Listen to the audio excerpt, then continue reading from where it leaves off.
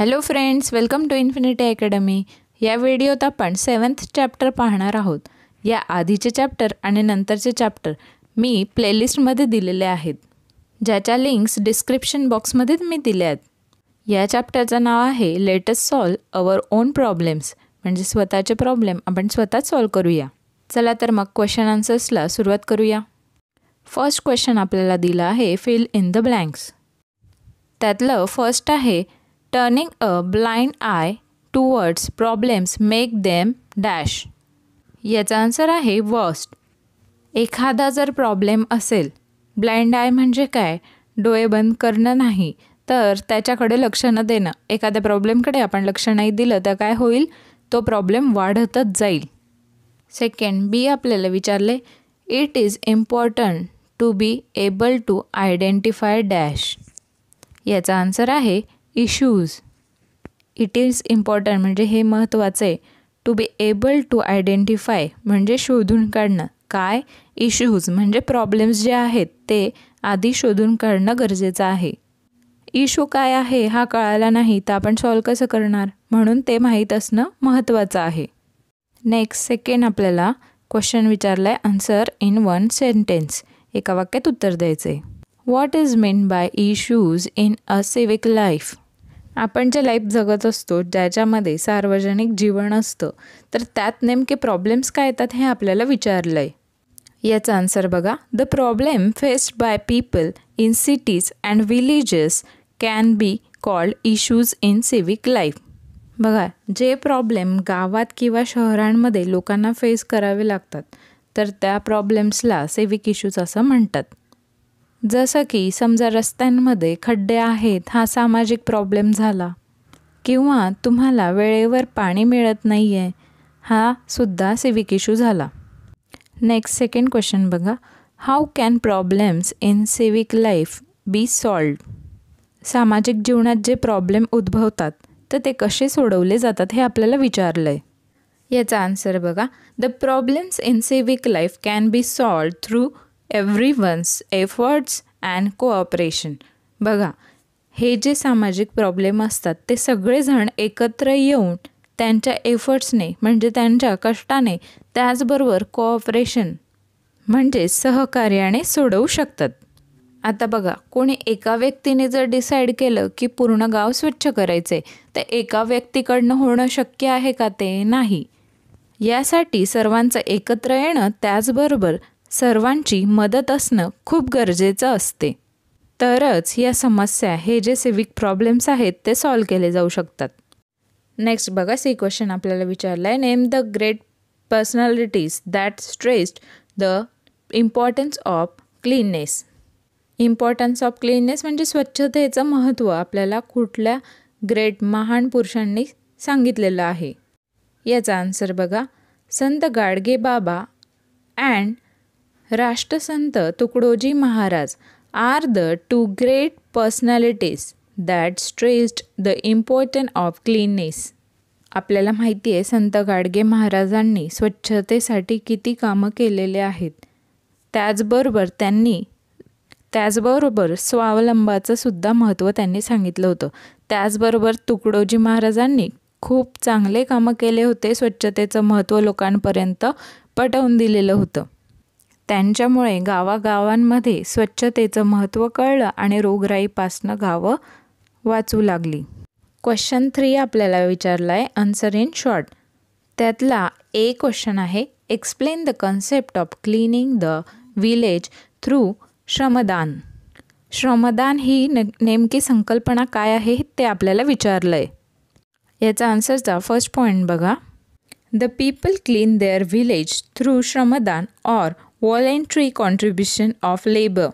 श्रमदानामध्ये नेमकं काय होतं, पूर्ण जे खेडं आहे तर ते एकत्र येऊन स्वच्छ केलं जातं. त्यामध्ये सगळ्यांचं कॉन्ट्रीब्युशन असतं काम करण्यामध्ये.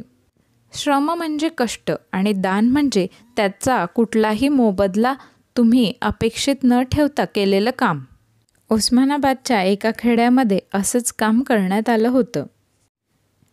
They decided that everyone should help in cleaning of the village. श्रमदानामध्ये ठरवलं जातं की सगळ्यांनी मिळून पूर्ण गाव हे स्वच्छ करायचं आहे. First the waste water was deal with. सगळ्यात पहिले जे वेस्ट वॉटर होतं त्याची विल्हेवाट लावली, ज्याला आपण अशुद्ध पाणी म्हणतो. त्यानंतर जे गार्बेज होतं, जे मोठ्या प्रमाणात जो कचरा जमा होतो, त्याला गांडूळ खतात रूपांतर करण्यात आलं.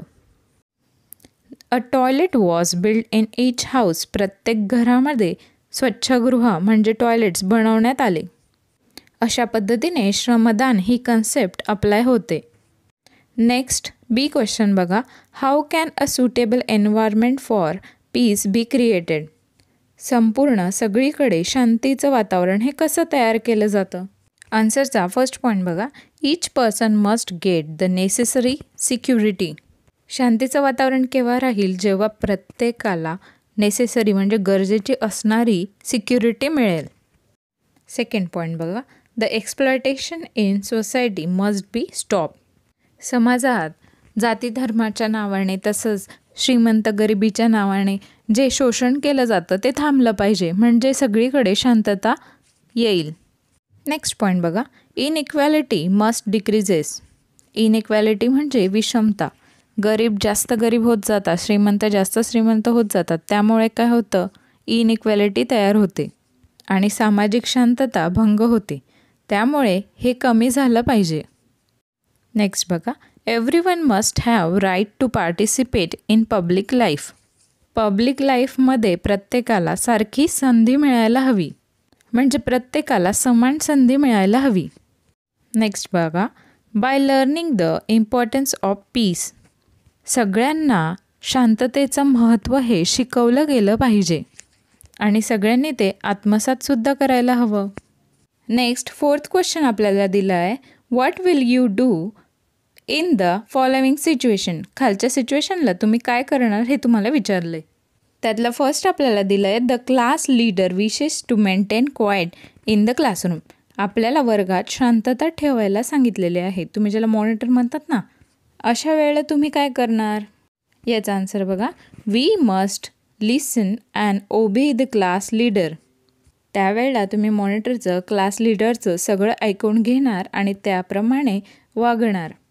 बरोबर आहे ना? त्याने जर शांतता मेंटेन करायला सांगितले तर तुम्ही त्या पद्धतीनेच वागलं पाहिजे. नेक्स्ट बी सिच्युएशन बघा.